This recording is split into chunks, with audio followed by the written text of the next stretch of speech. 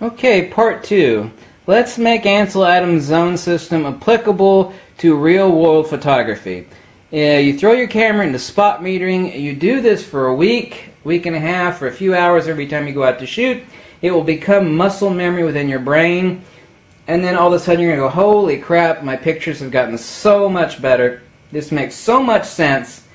It helps me understand the dynamic range, not only what my camera is capable of, which is fixed, although I can do post-process pushing in Photoshop or whatever application it is you're using, but you want to get everything you can on the side of your RAW or your JPEG image, preferably RAW, of course.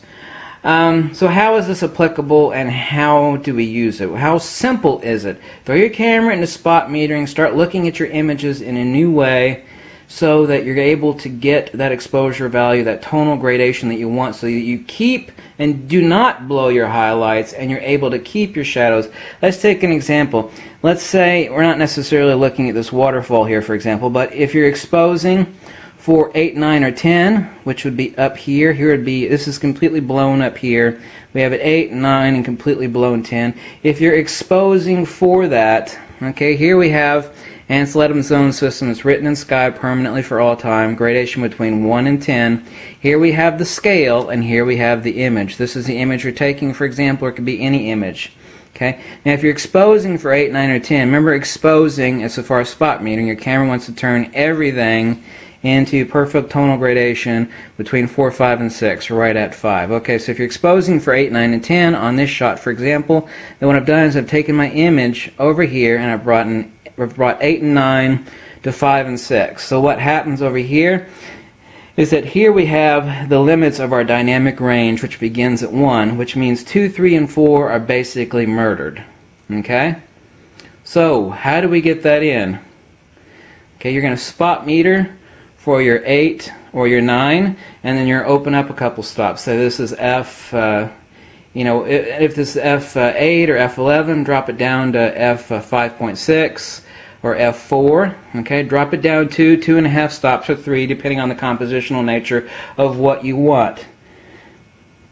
If you're exposing for 3, 4, 5, let's take a look at this. And this is what we're shooting over here, even though this is boring.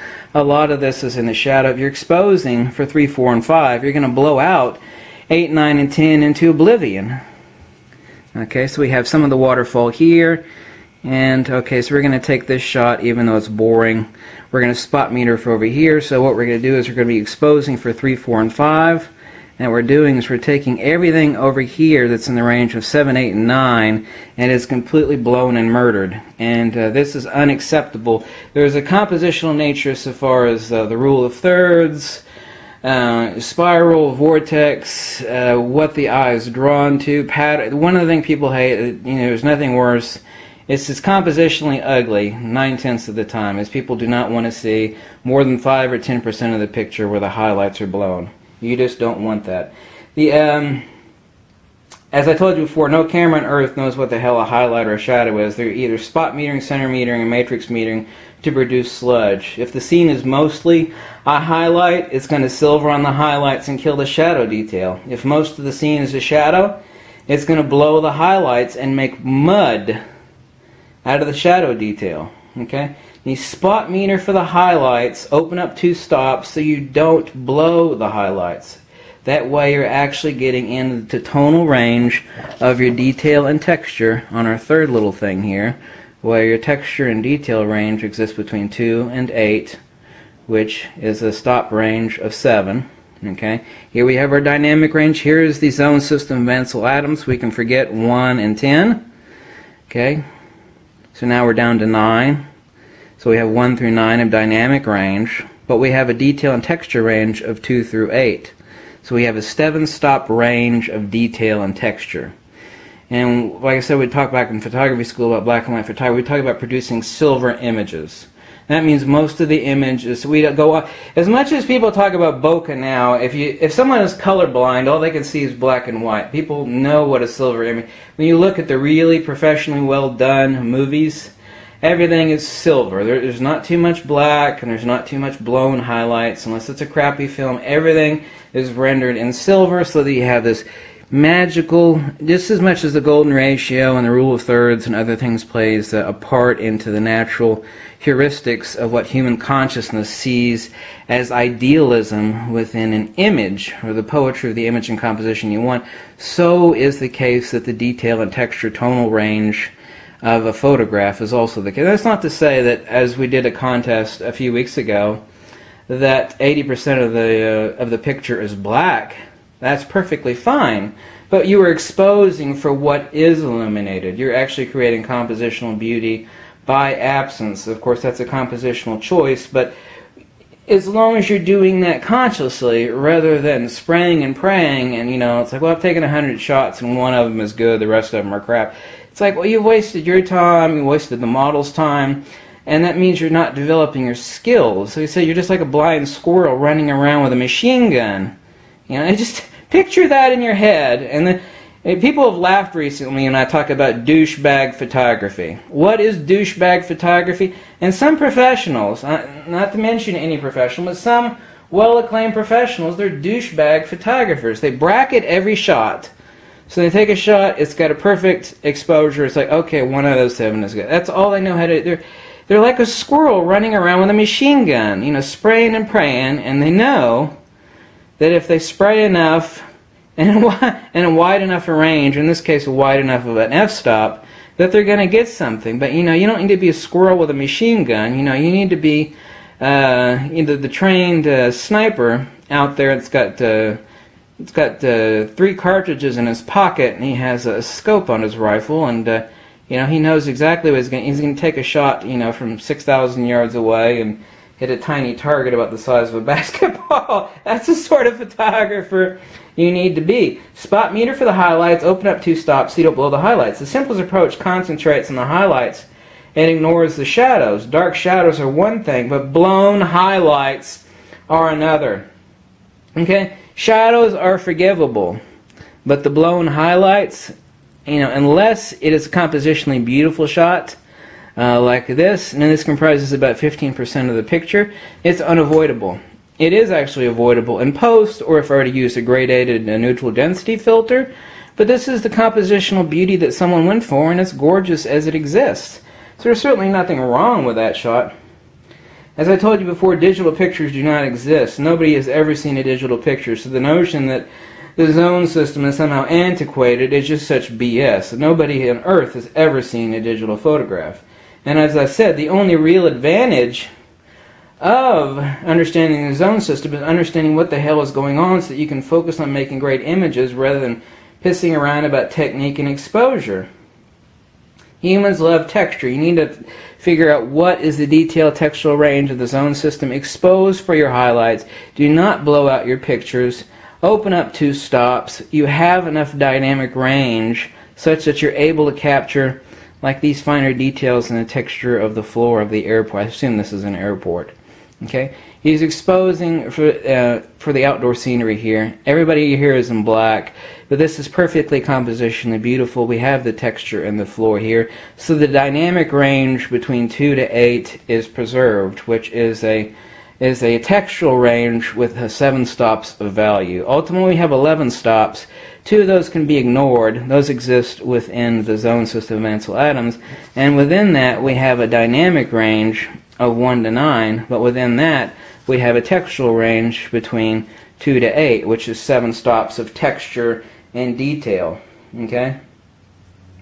The average reflectance that a camera wants to expose for is 18% reflectance, which is middle gray, which is roughly a 5 on Ansel Adams' zone system. Your camera is an idiot. You have a pro DSLR so you can manipulate it. So throw your camera in manual. There's plenty of times to use program mode for sports photography and everything else. I'm not someone that says, I am not anyone that says that you need to be shooting your camera all the time in manual. As much as I referred to P as puss mode, it needs to be taken with a grain of salt. I mean, even I shoot program mode. If I'm, in a hurry or something has to be done, I can immediately judge what sort of composition I need to give to the shot, especially if it's like moving animals or an action or a sports shot. So, but you need to spend at least a week in manual mode and spot metering, okay, and spot meter for your highlights and understand what Ansel Adams' zone system is.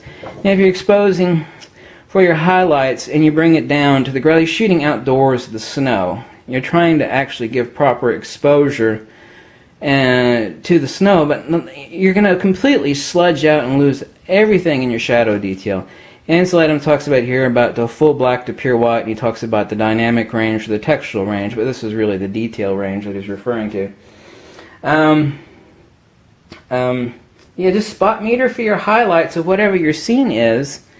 Like he mentions here on the peeling paint, this is what his eyes actually see. It's a light gray paint on just a regular neutral gray wood. Now this is what his camera would tell him to expose for. This is crap. Nobody wants to see this. Okay? Nobody really. And this is what he did. He exposed for the white gray, he opened up 2 stops, and he gave the image the proper dynamic range and scale that it needs. Here's his description of his zone system. He gives each one a gradation: pure black, near black, texture black, average dark foliage, on and on. Here's the exact same color blue as is exposed through various stops, to 11 stops, from pure black all the way through pure white. He's going to bring up another image of his. There he talks about, he points out, like some of the really difficult shots that are hard to get, like this, he actually points out to each point. Now what I would do if I saw this, if it were in color, okay, obviously so, is that I was exposed for here, and this is a 9 on Ansel Adams' 11-stop zone system. He's exposing, he's spot metering for 9, or what I would do, I would spot meter for 9, I'd open up 2.5 stops, so that I'm able to not lose my 2s and my 3s. My 2s and my 3s are right down in here on this silver rock. I'm able to keep that.